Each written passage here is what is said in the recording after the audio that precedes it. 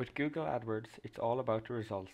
In this video, we will show you how to achieve the results you want while maximizing your return on investment by optimizing your ad position. Ad position is the order in which your ad appears on a page in relation to other ads. In general, it's good to have a high ad position because it's likely that more customers will see your ad.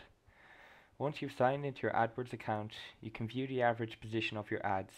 This number indicates how your ad typically ranks when it's triggered by one of your keywords. Ad position is determined by your bid and the relevance of your ads, keywords, and landing page to a person seeing your ad. Therefore, to increase your ad position, you can raise your bids and improve the relevance of your ads and keywords.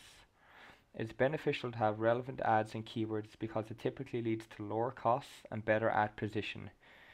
Here are 3 simple tips to improve relevancy. First, choose keywords that are 2 or 3 words long. Be sure that these keywords directly relate to the services or products from which you are advertising.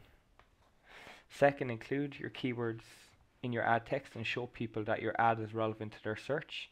And finally, use a strong call to action. A call to action encourages users to click on your ad and helps them understand what they can do once they reach your landing page. You can also improve your ad's position by increasing your bids. We suggest using the first page bid estimate to determine the bid you likely need for your ads to show on the first page of search results. If you're using manual bidding and your current keyword bid is below the first page bid estimate, you'll find a recommended bid amount in the status column. The first page bid estimate is the amount you'll most likely need to bid for your ad to appear on the first page of Google search results. To improve your ad position, we suggest changing your bid to or above this recommended amount. If you want to learn more about how to optimize your ad position or AdWords in general, take a look at the AdWords Help Center.